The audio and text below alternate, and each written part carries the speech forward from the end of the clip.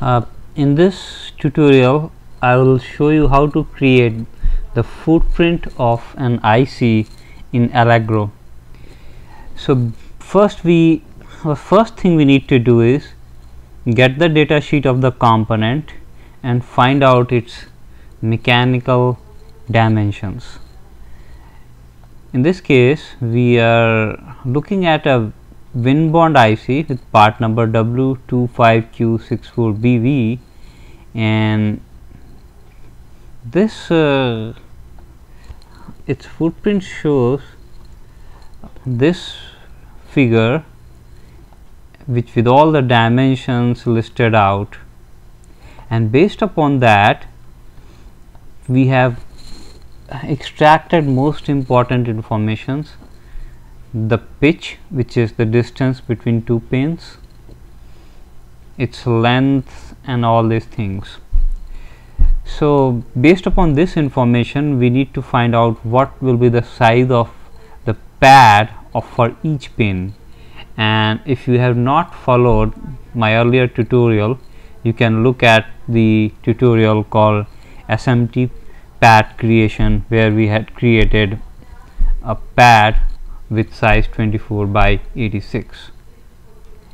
And once we have created this pads, we need to place these pads at these 8 positions at these given dimensions, and then for example we'll place the first pin for example at 0 0.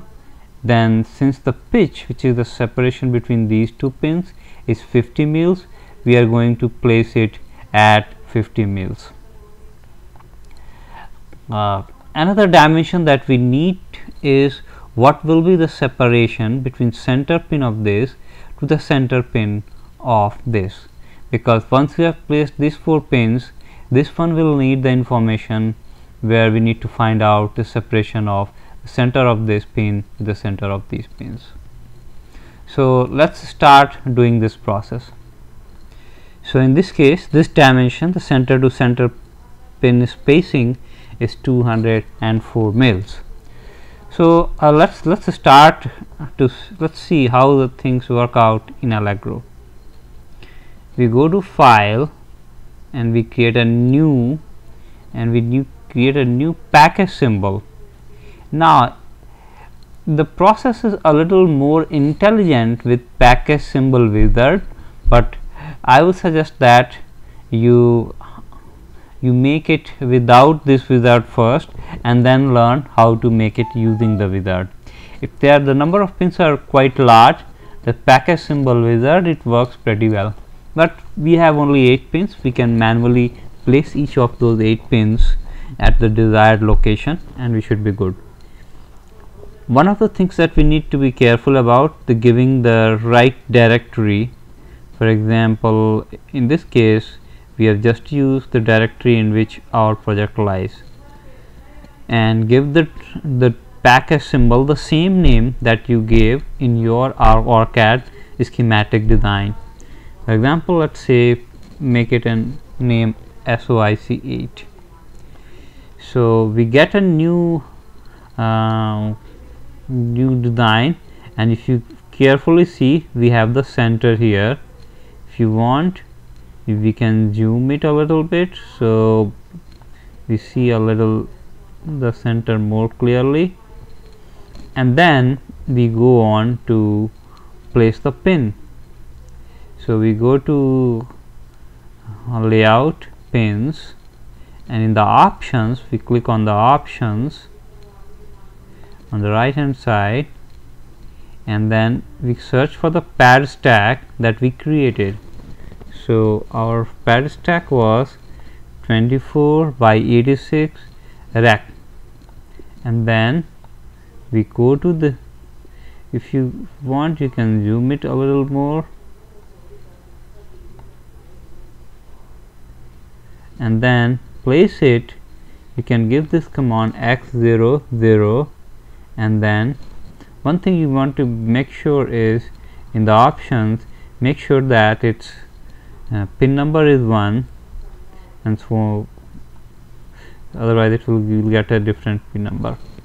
So if you click X00, you get your first pin placed right here. You can zoom and check it here like this. So here we have the first pin. To place the second pin, make sure you have pin number 2 here. So you go ahead and write X50, and then the third pin X100, and the fourth pin at 150, The fifth pin, we saw that the separation is 204 mils. So we go and give a command X 204. This is the X is 150, and then the Y we need to give 204.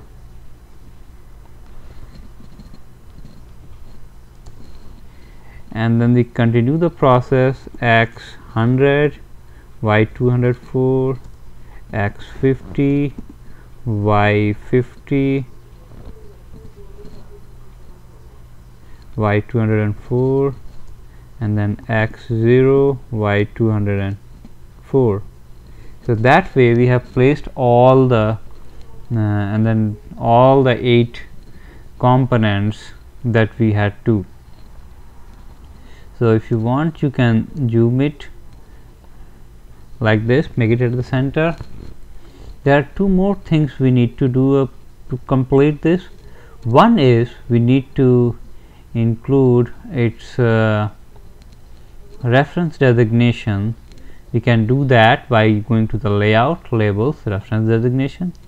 Just click somewhere and give it a name, something like U question mark. So that will make it. If you don't give it, it won't save, it will give some kind of error. The last thing we want to do, but that is not the least, that's the minimum amount of the thing you need to do. There are a couple of more things that we can worry about later, but for now just add a line on its silk screen so that you know where the pin number 1 stands. So you go to package geometry and silk screen top, make line width something bigger like 3 or 4 mils, maybe 3 mils is good enough, and then you start routing. Oops, we need to set the right grid, otherwise it won't allow you to place the lines as possible. We set all the non-edge grids to 5.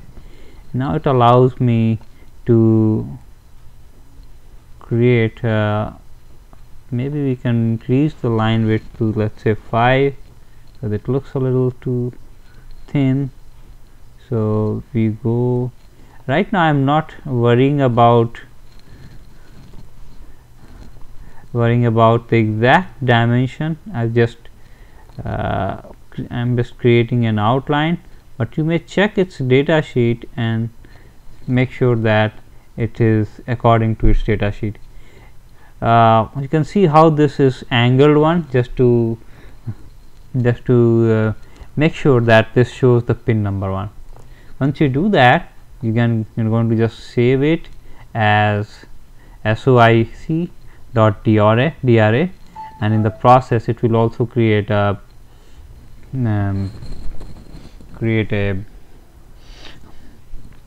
PSM file. So basically you need 3 files: a pad file, DRA file, and PSM file to complete the footprint. Now if you open your BRD file, and if the footprint name and the footprint name given in the OrCAD file they match, you should be able to place the component. Hope this helps you. Thanks for taking a look.